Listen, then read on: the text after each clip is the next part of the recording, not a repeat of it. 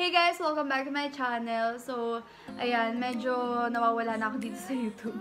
Kasi ang tagal ko na laging mag-film or mag-upload. Hindi na ako sanay din humarap dito sa camera. Actually, pang ilang take ko na to. Siguro pang 4 na or pang 5 na. Kasi nga, meron akong mga salita na gusto sabihin na hindi ko masabi kasi nabubulol ako or na-mental block ako. Kaya yun, nakakapanibago. Pero ayun, nabasa nyo naman sa title. Today, i-review ko sa inyo or bibigay ko sa inyo yung thoughts ko about Prestige International. Ito yung Rejuvenating Plus set nila. At saka itong Luxury Whitening Lotion nila. So, itong dalawa, i-review ko sa inyo. Sasabihin ko sa inyo kung ano ba yung naging experience ko sa kanya. Kasi nabasa ko din dun sa Brilliant Skin na Rejuvenating Facial Set na ginawa ko dun sa previous videos ko. Ayun nga, nire-request nyo to na baka pwede kong i-review or i-try. Tapos sabihin ko sa inyo kung ano ba yung nangyari sa akin, kung sobrang hapdi din ba, or magkaiba sila. Yung parang ganun. So, syempre, nakumpara ko silang dalawa, yung experience ko sa kanila. May pagkakaiba rin, hindi naman sila same na super hapdi nila parehas or ganon. So, ayun, at saka sasabihin ko din sa inyo kung nag-breakout ba ako or natanggal ba yung mga acne marks ko, mga pimple marks. So, ayan, mag-start na tayo.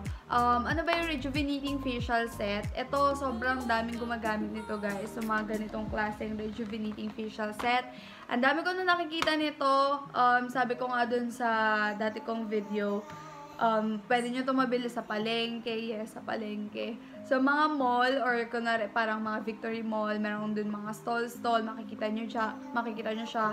Tsaka sa mga online shops, sa Facebook, nagkalat, even sa mga friend nyo na nagtitinda sa mga online sellers, sobrang dami. Kasi sobrang mura lang din niya, as in pang masa yung presyo niya. Kaya siguro marami rin tumatangkilik. At saka, iba't ibang klase naman ng experience yan eh. Sa iba, umeffect sa kanila, kuminis. Sa iba naman, nasunog yung mukha. So, it depends sa skin type nyo, guys. Kaya kung meron kayong sensitive skin, hindi ko to ina-advise. Kahit hindi ako dermatologist, hindi ko talaga to ina-advise kung super sensitive ng face nyo. Kasi baka mamaya makalala lang or baka hindi naman gumaling yung mga pimples nyo. Tapos mas madagdagan pa siya, masunog pa. Pero kung sa mga normal na skin type naman, yung talagang pangkaraniwan na skin type, ayan, pwede nyo to i-try. So, etong Prestige International na to, guys, before, nakikita ko na talaga siya. Ang dami niyang ang daming nag-endorse sa kanya or kahit dito sa YouTube, ang daming gumagawa ng mga reviews sa kanya. So, sabi ko, dapat ito muna kasi ito try ko. Kaso nauna nga yung Brilliant. But anyway, dun sa Brilliant kasi, di ba sinabi ko sa inyo, sobrang hapde nung nangyari sa akin. As in, sobrang talaga. Yung parang sinusunog yung mukha ko. Kaya nadala ako, sabi ko, ayoko nang mag-rejuvenating na facial set. Kasi baka mamaya mas lumala lang ulit yung face ko. But, ayun, binigyan ko to ng chance kasi nga, ang dami nag-request nito sa akin sa Instagram message ko. Tapos sa comment din, ayun, nire-request nyo sa akin na sana i-review ko to, sana masabi ko sa inyo yung thoughts ko. So, ito na nga. Pero, bago yon, dito muna tayo sa mismong packaging niya. So, ganyan guys yung box niya. Actually, ito yung bago. Ito yung luma. Ayan, ito yung ginamit ko. Tapos, ito, bago siya. So, ayan, ganyan siya naka-box. And then, dito sa gilid, andito yung ingredients ng bawat product na nasa loob. So, ayan yung kojic soap, rejuvenating cream, tapos sunblock, and then yung toner. So, andyan guys yung mga ingredients niyan. And then, dito naman sa likod, how to use. Andito kung paano siya gamitin sa morning and then sa evening. So, sa morning, ang step 1, toner lang. Tapos, after nun, kojic muna, tapos toner, and then after nun, magsa-sunblock ka. Tapos, sa evening naman, kojic ulit, tapos toner, and then yung cream na nila. Ito yung talagang nagpapabalat. And then, dito naman guys, sa kabilang side is, nandito yung disclaimer, yung warning, ayan. So, ganyan. So, kapag binuksan mo siya, ang makukuha mo dito is yung kojic, complete na kojic, toner, sunblock, at saka yung cream nila. So, ganito yung pinaka-toner nila, guys. Ayan, color pink, tapos white yung pinaka-bottle niya. And then, meron siyang sealed, ayan. So, kapag ito tanggal na, wag nyo nang kunin, ibig sabihin nagamit na yon. So, ito, okay to, kasi malalaman mo talaga na sealed pa talaga siya or bago pa talaga siya. So, very good prestige. So, ayan guys. Meron siyang 60 ml guys. And then, next naman, ito yung pinaka Rejuvenating Plus cream nila. Ayan. Again, meron ulit nakalagay dyan na sticker, yung Manix Prestige. Tapos, meron din dito. Ayan. So, ganyan. Tapos, guys, yung laman niya, ayan, sobrang dami. Ayan. Ito yung kauna-unaan ko napansin, guys. Kasi dun sa Brilliant, sobrang konti. As in, sobrang konti lang talaga. Pero ito, sobrang dami. As in, puno. And then, ito naman, yung sunscreen na gel cream. Ayan. Again, sobrang dami din ng laman niya. Ito yung mas, ano siya, yung parang mas white na white and mas malabnaw yung consistency niya. Unlike dito sa cream na talagang malapot yung pagkakagawa. Tapos, ayan, dito na tayo sa Kojic. Ayan, ganyang kalaki. Parang yung mga nabibili nyo din sa Mercury. Parang kasize lang din siya ng normal na Koji set. Ayan guys, ganun yung pinaka-product. And then, dun na tayo sa pag-a-apply ko. So, syempre, maghihilamos ako nitong Kojic sa umaga. Tapos, hinahati-hati ko yan para mas matipid. Kasi, syempre, Kojic, mabilis talaga yan malusaw. So, para mas tipid, ayan, hinahati-hati ko siya. Tapos, hindi ko siya binababad, guys, ha. Hindi ko siya binababad. Kasi nakalagay dito sa instruction niya, ibababad mo siya for 3 minutes or 2 minutes. Siguro nung unang-unang gamit ko, pinatagal ko siya ng ilang minuto. Siguro mga 1 minute lang ngayon. Pero sa mga sumunod na, hindi na. Kasi medyo may hapdi na. So, ayun nga, hinahati-hati ko siya. And then, after nun, magtutuyo or titissue ako. Tapos, eto na. Yung laman nito, guys, is color brown. Wait, kunin ko tong luma. Kasi nanghihinayang ako kapag binuksan ko to. Eto kasi sobrang dami pa. Ayan. Ayan. Ay! Napangalahati ko pala. Ayan. Tapos, yung ano niya, eto, natuwa din ako dito sa toner nila. Kasi ganito yung packaging niya. Meron pang sealed na ganyan. Tapos, ayan, color brown. Kita nyo ba? Ayan, color brown siya. Akala ko, hindi normal na color brown. Pero nanood ako sa mga videos. Talagang color brown pala talaga yung toner nila. So, itong toner, guys, ayan, ipapahid ko siya. Tapos, ang ginagawa ko dito, hindi ko siya kinakaskas. Kahit na pa-upper, ganun. Tinatap-tap ko lang siyang ganyan. Kasi ayoko naman masyadong ma-irritate yung face ko. So, tinatap-tap ko lang siyang ganyan. And then, ito, mabango siya. Hindi yung amoy na parang alcohol. Hindi ganun. So, yun. Gusto ko siya. And then, next, and by the way, hindi nga pala yun malagkit, guys. Para ka lang talagang nag-normal na toner or parang tubig. And then next naman, kapag umaga pa lang, syempre maglalagay lang ako ng sunblock or ng sunscreen nila. Alam nyo, sobrang ganda nito. As in, sobrang ganda talaga ng sunscreen ng mga Rejuvenating set. Hindi ko alam kung ano mga ingredients na nilalagay nila dito. Basta sobrang ganda, sobrang nakaka-fresh. Alam mo yung kahit wala akong foundation, kahit meron akong mga pimple marks dyan, tapos wala akong foundation, tapos ito lang yung gamit ko. Parang ang fresh-fresh ko, parang puti-puti ng mukha ko, ang ganda-ganda niya. Parang siyang may filter na hindi ko maintindihan. Basta yan, sobrang ganda niya. And then, next naman, magagabi na. Ganun ulit, maghilamos ulit ako ng Kojic, tapos magtutoner ako. Pero, yung cream na yung ipapahid ko, hindi na yung sunscreen, kasi pang umaga lang yon. So, etong cream na to, guys, ang palatandaan ko, ito yung may sticker talaga dito sa mismong mga ingredients niya. So, ayan, papahid ko lang, guys, ito, take note, sobrang nipis at sobrang konti lang yung pwede nyong ilagay na ganito. Kasi grabe, nung unang-unang gamit ko nitong cream na to, napadami ako. Kaya nga feeling ko, isa yun sa dahilan kung bakit pangalawang araw ko pa lang, sobra na magbalat yung mukha ko. Kasi naparami, napakapal. Aaminin ko naman na kasalanan ko yun. Napakapal yung ano ko, yung pahid ko. As in, pag ganun ko kasi medyo na ano naman ako kung ibabalik ko. Baka makontaminate yung cream. So, okay, sige, kinalat ko na lang, pati sa neck, ganyan. So, ayun, dinadami ko yung neck ha, basta sabay yan nagbalat. So, ayun, first day, normal, wala pang pagbabalat, wala pang pamumula. Pero second day, ayan na, namumula-mula na yung face ko. Tapos kinagabihan, nakita ko nagbabalat na yung dito. Ito yung unang part na nagbalat sa akin eh. Yung sa may bibig, ayan, palibot na yan. Tapos, sumunod, dito na yung sa may ilong, ayan, dyan na, wait lang. So, sabi ko nung gabi, hala, mahirapan ako maghilamos nito. Kasi, yung na-experience ko dun sa Brilliant, medyo nahirapan talaga ako. Kasi, ano nga eh, sobrang hapdi niya talaga. As in, unang araw pa lang ng pagbabalat niya, tapos naghilamos ako, feel na feel ko talaga yung hapdi, girl. Pero yun, eto, aminin ko, hindi siya ganun kahapdi. May hapdi pa rin, pero hindi ganun. Hindi tulad nung na-experience ko dun sa isang brand. So, ayun, naghilamos ako, tapos nagpahid ulit ako ng cream na to. Pero this time, manipis na lang kasi medyo natakot ako kasi nga pulang-pula yung mukha ko noon. Alam niyo yung parang talagang pulang-pula siya. Tapos kapag finish mo pa siyang ganyan, lalong mamumula. So parang ako natakot ako kasi nga napakapal talaga yung lagay ko nung unang araw. So nung pangalawang araw na, hindi na. Sobrang nipis na lang talaga. Halos parang wala nang ako nilagay.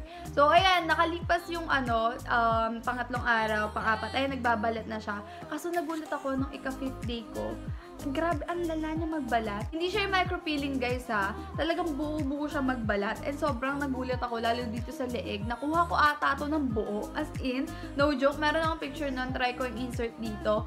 Nakuha ko siya ng buo dito. Kasi pati ito, leeg, dinamay ko. Pati itong bato ko. Para kapag, diba, nagpupusod ako, pantay siya. Hindi maputi lang yung mukha. Tapos ito, maitim. So, ayun, dinamay ko siya. And buo talaga yung nakuha kong And, ayun nga, hindi ko alam kung mali ba na bakbakin ko, pero hindi naman siya mahapde. Kunwari, binakbak ko, diba? Binakbak ko talaga siyang gano'n. Hindi siya mahapde. Tapos, hindi rin siya namula or walang nangyari sa kanya. Kaso, parang medyo tubig-tubig or parang tubig-tubig. Parang mamasa-masa pagka after mong tanggalin yung balat. Pero yun nga, siguro, kung mali man yun, I'm so sorry. Pero ganun yung ginawa ko. Na-tempt kasi talaga akong tanggalin siya ng buo. Kaya ganun yung ginawa ko. Pero dito sa mukha, hindi. Hindi ko pinil talaga. Nagkusa siya. Tapos, kapag maghilamas ako, syempre kapag medyo nakukuskos, ayan, natatanggal din talaga yung mga mismong balat mo. Tapos kapag mapapansin mo, kapag natanggal yung balat na yun, itim, syempre. Tapos, yung mukha mo, mamumuti. Yung parang, hindi siya mamumuti muna para siya mamumula-mula muna. Pero ngayon kasi, kapag tinitignan ko yung mukha ko, ang puti na niya, hindi na siya yung ganun ka-itim. Kasi etong part na to, guys, di ko alam kung kita dito sa camera, ha. Nagbabalat pa kasi, hindi pa tapos tong magbalat. Etong upper part, ayan, dyan.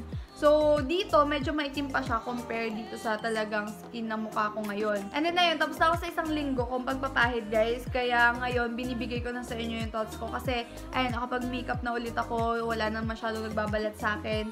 Dito na lang talaga sa likod. Tapos, dito sa batok, siguro, wala na rin kasi ako na kakapa na parang magpipil. Tapos, dito sa neck, wala na din, guys. Ngayon, guys, dun tayo sa mga naging effect sa akin. First, totoo na naging glass skin ako dito. Kasi ngayon, hindi na ako nagpapahid. Tapos, hindi na rin ako nagpapahid din ng sunblock nila or ng sunscreen nila. Kasi tinitingnan ko kung hanggang ilang araw ba yung tatagal ng pagkikintab ng face ko. So, hanggang ngayon, makintab pa rin talaga yung face ko. Siguro, hindi nyo lang talaga makikita ngayon kasi syempre naka-foundation ako. Pero, ayun nga, makintab pa rin talaga yung face ko. Tapos, lumiit rin yung pores ko. Kasi ang ginagawa ko din dito ngayon, nagsasabay ako ng yelo. Alam niyo yung papahid niyo yung yelo kapag umaga, tapos sa gabi, bago rin kayo matulog, magpapahid din kayo ng yelo. Siguro nakatulong din yon para kahit papano, hindi na siya ganun kapulang-pula yung mukha ko. And then, ayun nga, lumiliit yung pores ko. Tapos talagang siya makintab talaga siya. Yung kintab na maganda, hindi yung kintab lang na para kang oily. Hindi ganon. And then isa pa, guys, hindi rin ako nag-breakout sa kanya. As in, simula nung ginamit ko siya hanggang matapos ako, hindi ako naka-encounter na kahit anong bumps or kahit na anong pimple sa kanya. Pero ngayon kasi, ayan, nakikita nyo, may pimple patch ako dyan, tsaka dito. Kasi may dalaw na ako. Kaya, ayan, normal na nagkaka-pimple talaga ako kapag meron na akong mens. So, ayun, hindi ko siya kino-consider na nag-breakout ako dahil dito sa product na to. Kasi tinest ko nga siya ng buong isang linggo. Wala talaga. Kasi, first day pa lang, kung talaga mag-breakout ako sa kanya, magre-react talaga agad yung skin ko. Alam ko yung skin ko, or kilala ko yung skin ko. Pero hindi talaga. So, ngayon na may mens ako, ayan, katanggap-tanggap naman na meron akong pimple ngayon. But anyway, ayun nga, hindi ako nag-breakout habang ginagamit ko siya.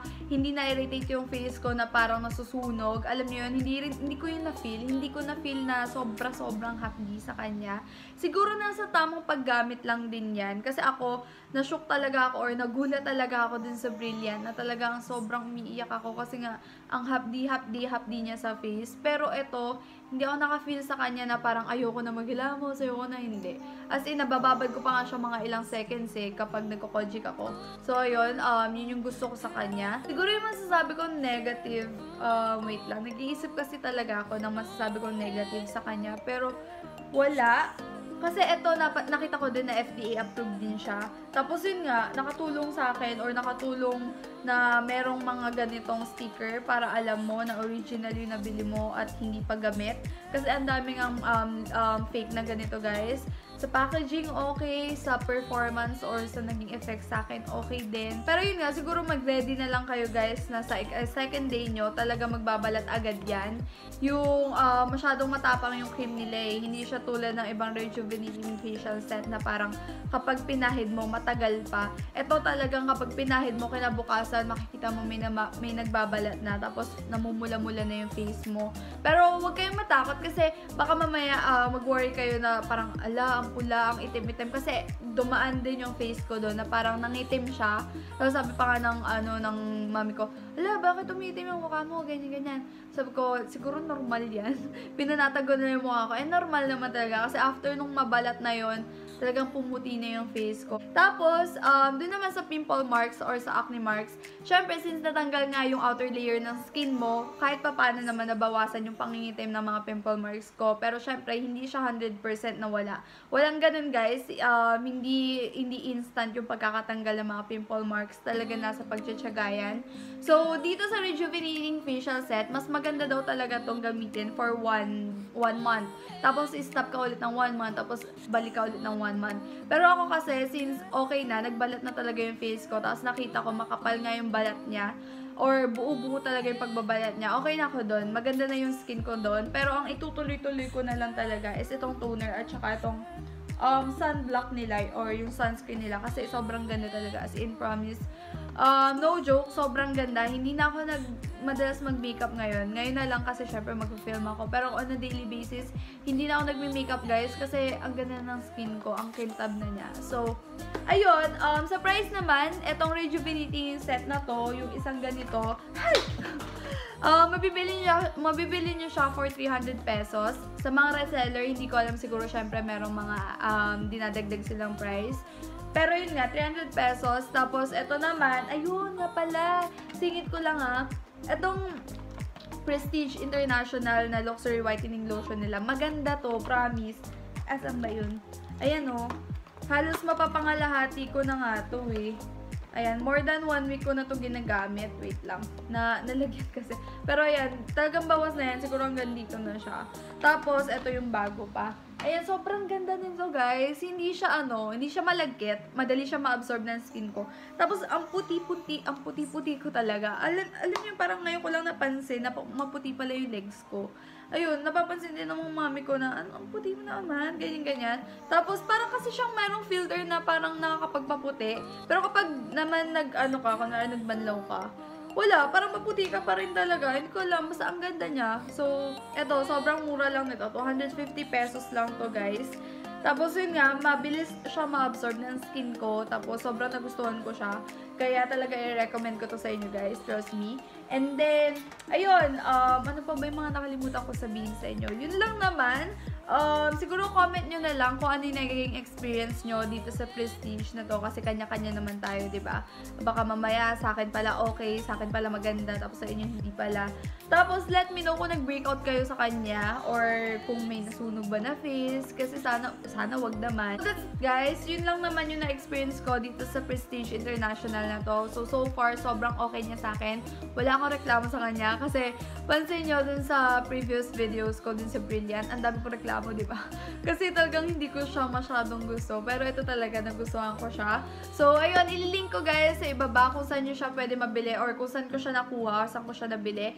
Kaya, ayun, check nyo na lang din siya or check nyo na lang din yung online shop na yun kasi nakita ko marami na yung followers. Tapos, talaga ang dami niyang binibenta mga ganito and naniniwala ako na original naman to nakuha ko. So, ayun nga, dalawang set na yung kinuha ko kasi bibigay ko sa mami ko yung isa. So, that's it guys.